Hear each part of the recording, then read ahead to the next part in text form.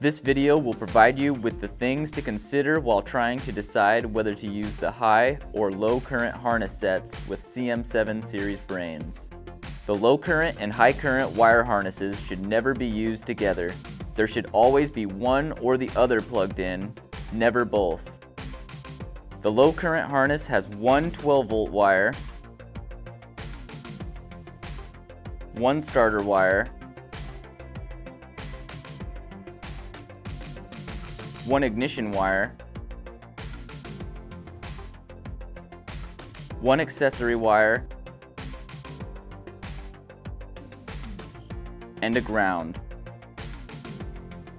If the vehicle you are working on has more than one ignition, more than one accessory, or more than one starter, the low current harness cannot be used.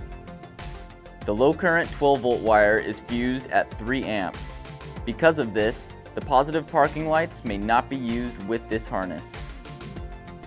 The positive parking light wire is located on the high current harness. It is capable of handling up to 10 amps. You would need to use the negative parking light output with the low current harness every time.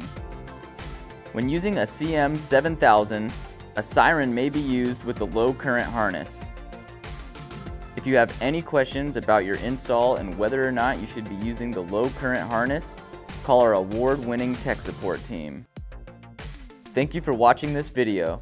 For more information on our solutions, visit compustar.com.